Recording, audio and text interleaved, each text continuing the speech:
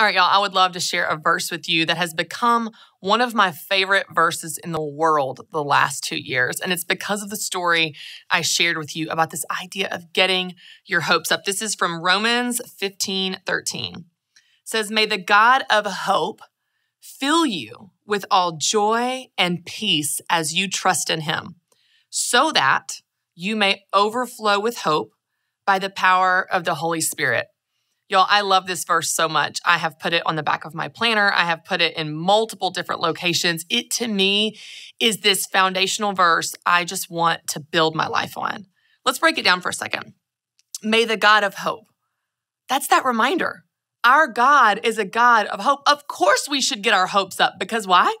Because our hope isn't in ourselves. It's not in our circumstances or our situation. Our hope is in our God, who is the God of hope. It tells us right here, he is the God of hope, so we can get our hopes up. May the God of hope fill you with all joy and peace as you trust in him. I don't know if you're like me, but trusting God, I'm not always feeling full of joy, not always feeling at peace. Sometimes it feels like he drags me kicking and screaming. I am trying to control every detail, digging my fingernails into something. I'm desperately Googling information, trying to control the outcomes. I'm not necessarily full of peace and joy when I'm trusting God. But that's what I love about this verse. It reminds us that the God of hope will fill us with joy and peace as we trust in him. So that there's a result of this. It's not just for fun, so we can be full of peace and joy. That's great. But there's more to that. So that you may overflow with hope. Overflow with hope by the power of the Holy Spirit. See, I don't know about you, but that's encouraging to me. You don't have to pull yourself up by your bootstraps.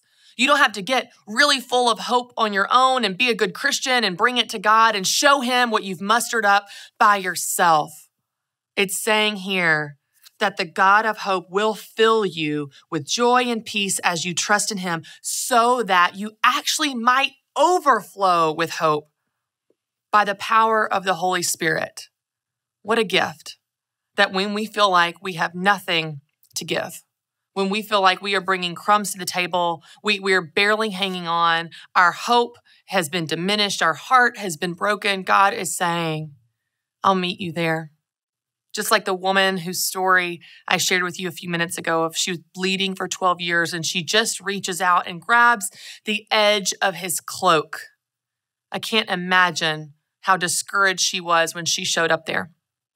I can't imagine how little faith she probably felt like she had. But if I could just touch his cloak, if I can just grab the edge of his garment. I don't know where you are, but I want to remind you that you don't have to do it yourself.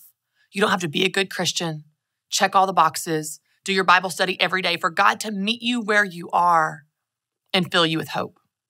You and I have every reason to get our hopes up because our God is the God of hope. And through the power of the Holy Spirit, we can actually overflow with hope.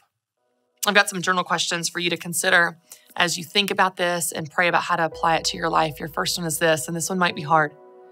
How have you been guarding your heart from God?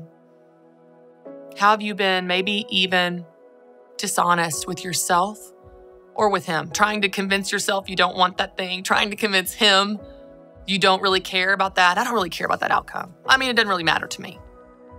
How have you been kidding yourself, trying to convince him that you don't care about something that you do care deeply about? How have you been guarding your heart from God? Write down your answer.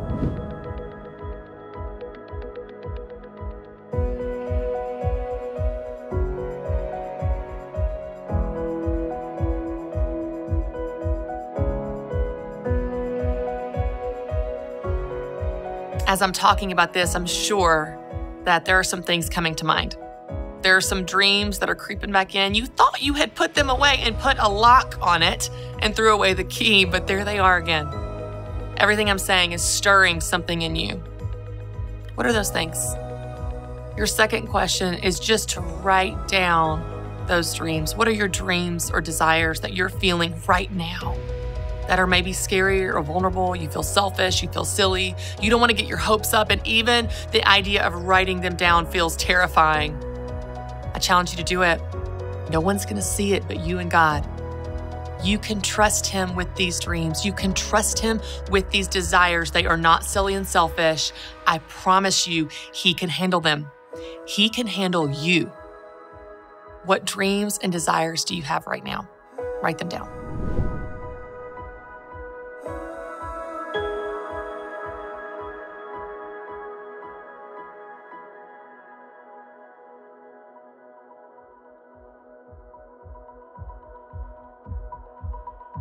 And your third question is actually a challenge. I want you to write down a prayer. I want you to write down a prayer of trust and faith and hope and give those desires to God. I want you to bring them to Him with open hands. Write down a prayer of faith of what you want for those things, how you feel about those things, how you feel He feels about those things. Just write down a prayer, an honest, visceral, blunt prayer to God about those dreams that you just wrote down.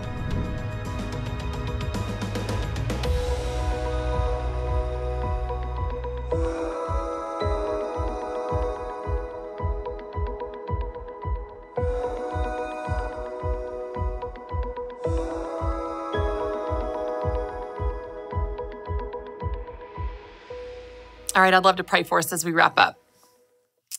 God, it is comical that we think we could hide anything from you.